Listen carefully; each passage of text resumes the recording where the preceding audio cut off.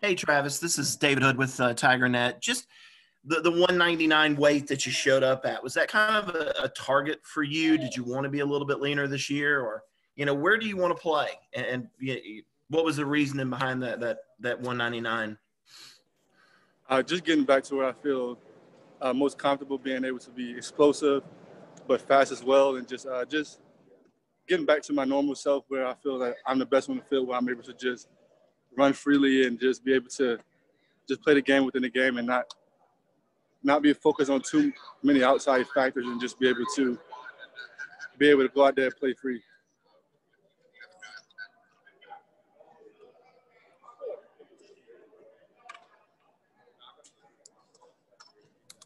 Travis, this is Matt with the state. Just what I know Trevor was saying he kind of had a decision to make and was trying to decide what to do. What was that process like for you? And I guess where do things stand for you right now?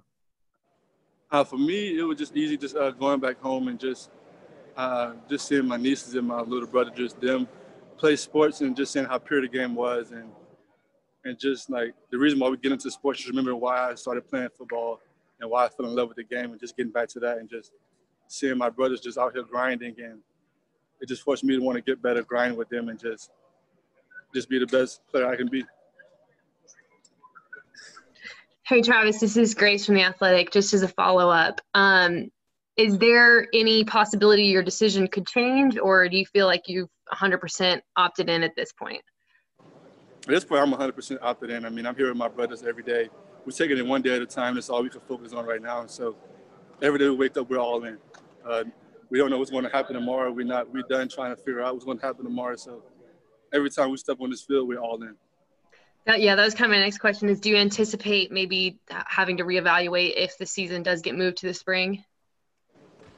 Well, not really focused on that right now. I'm just here fully immersed in this team and us building, us growing, and us becoming a brotherhood, being in tune with each other each and every day. So we're not even focused on the spring because we're here enjoying the time with each other every day. So, like, we're not even worried about the spring. Hey, Travis, David Hale with ESPN. First off, congrats on avoiding the Popeyes and all the other stuff during this. I'm impressed by the 199. You have a lot more willpower than I do. To follow up on Grace's question a little bit, as a running back, that certainly, this is a position that takes some hits and there's wear and tear on your body. Could you imagine trying to play, 2 seasons within a calendar year as some of the guys in the Big Ten or Pac-12 might? Would that be a thing that you think is doable? Well, here at Clemson, just with the staff, we have the council and just the things that we have for prehab and rehab, just after practice, being able to take care of your body each and every day. So for us, we're really ahead of the game because we get done with practice, we go in there, get in a cryo, get in a salt tub, massage ourselves, and just things of that sort. So we're if anybody was able to do it, I feel like we would be able to do it because of the resources that we have around us and just how we take care of our bodies and just emerge in ourselves and just know ourselves. Hey, Dad. Travis, some of your transformation, does it have to do with what you see at the next level from the way the NFL is using running backs now? Yeah, most definitely. Just want to be an all-around player, be able to help the team any way that I can. So just whenever my number is called, just being ready, and not worrying about what the job is, just being able to go out there and being able to do the job. Travis, how would you assess Demarkcus and Kobe, those freshman running backs? Demarkcus and Kobe, they are both great running backs. Demarkcus really showed some explosive things today. Just him being young and just coming in here and being able to grasp the knowledge and just be able to just be himself around everybody. And Kobe, bigger back, but he's very explosive, great back, great guy. They're just 2 great all-around guys, great backs. And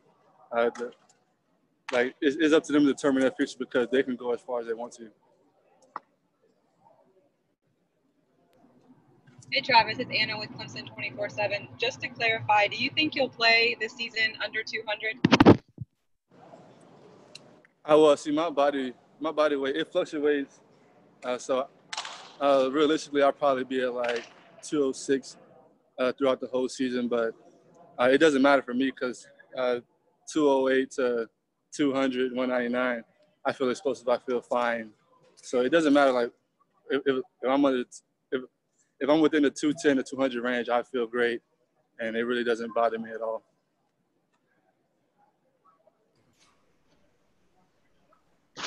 Travis, you mentioned going back home.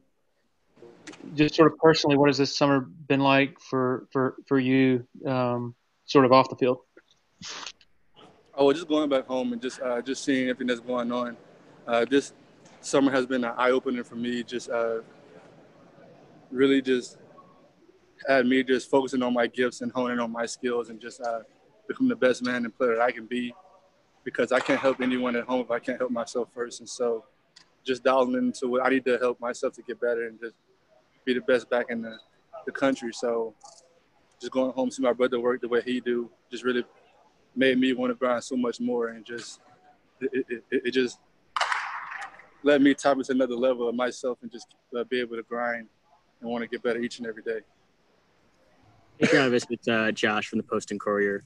With you saying you're fully opted in now, at what point did you come to that decision, and were there certain factors that you were looking for that helped you get to that point? Oh, well, no, I really came to that conclusion. I was just trying to focus on myself and just kind of just avoid the media and just really just hone in on myself and try to get better each and every day. For me, was developing life skills that I can routinely have each and every day. And that was just me getting away from social media, getting away from all that stuff, and just kind of locking myself with them and my teammates and my immediate family. So were you just like totally off social media at one point this summer? What's up? So were you just totally off all social media at one point this summer? Yeah, I was totally off all social media. I was around my family, so I didn't really need any social media. All the guys have my number, so when they call FaceTime, I answer. So it was no need for social media. Travis, your decision to come back even before all of this, I think a lot of people were surprised by, given your position and your success. If this season weren't to happen, would you have any regrets about making that decision, or have you just made your peace with the results, whatever they may be? I know I wouldn't have any regrets because it was my decision to come back, and I definitely came back and got better on the field, off the field, mentally, physically, spiritually. So there's no way I could ever regret the decision coming back, because I've learned so much more coming back, and I was able to show my little brother and my family just so much more things in life than money and things of that sort. So that's probably the best decision I could have made for myself at the time, was coming back. And if the season doesn't happen, I'm still grateful that I came back. No looking back on the decision, can't change it. So I just made the most out of it, whether we have a season or not.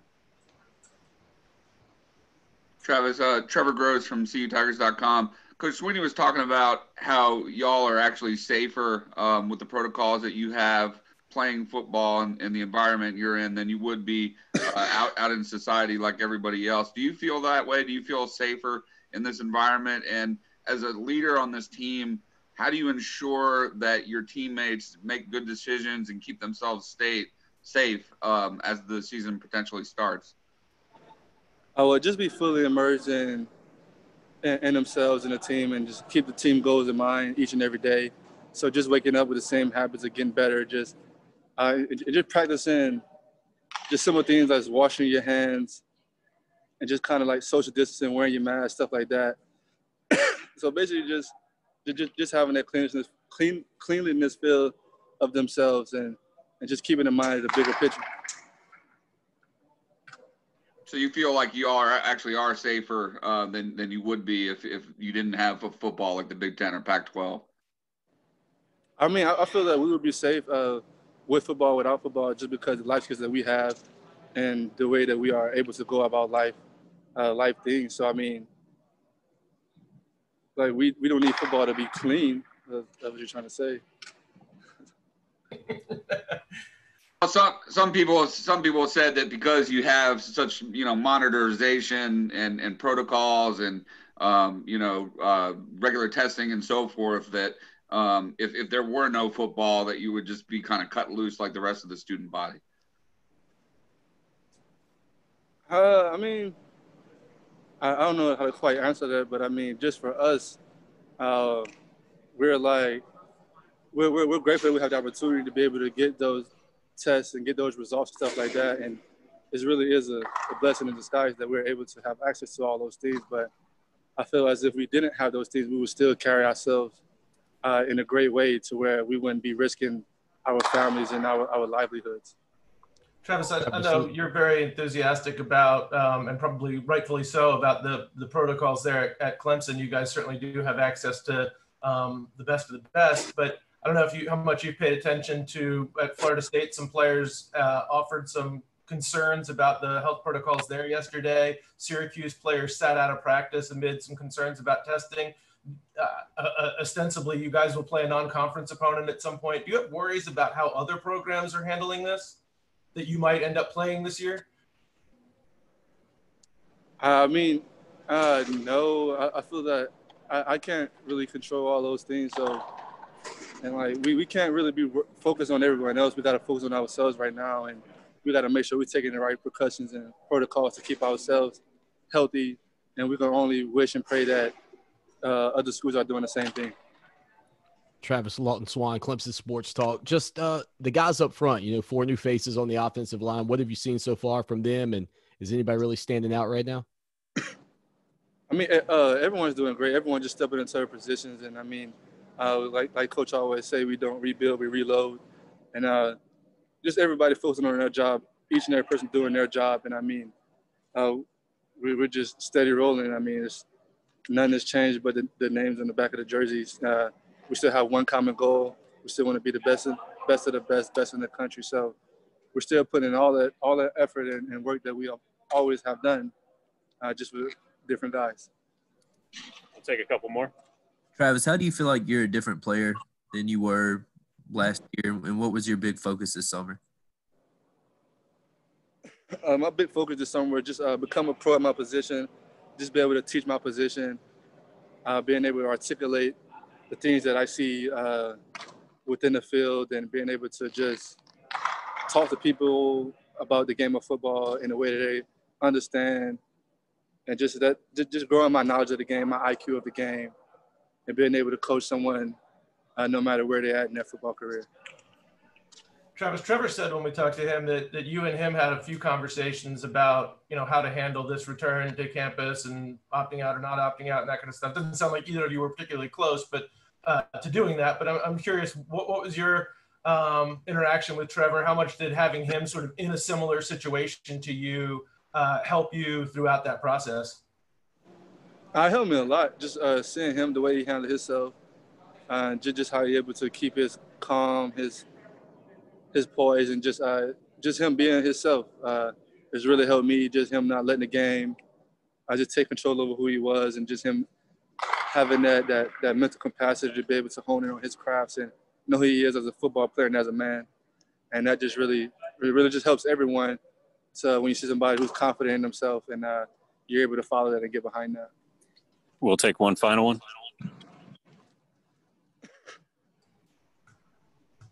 Hey, Travis, one of the Major League Baseball players said that, he tried to impress upon his teammates that this is really a short season and you guys have to make the right decisions, and said that when he was on the road, he would just stay confined to his room. How are you guys as football players, when the students come back, going to protect yourselves? Do you feel like you have to change your lifestyle and maybe not have the true college experience, or how do you guys talk among yourselves about this is how we're going to protect ourselves? Well, see, that's a great question. Just have to keep those. Well, I mean, at the end of the day, we have to protect ourselves, and we have to be locked in this season. I mean, it's going to be a different year, different kind of experience. But this year, we're going to have to just focusing on the team, the craft, and just protect each other. We really can't be out here just trying to jeopardize what we want as a team. So we're gonna have to definitely take sacrifices for the team, and at the end of the day, that's how it's gonna have to be.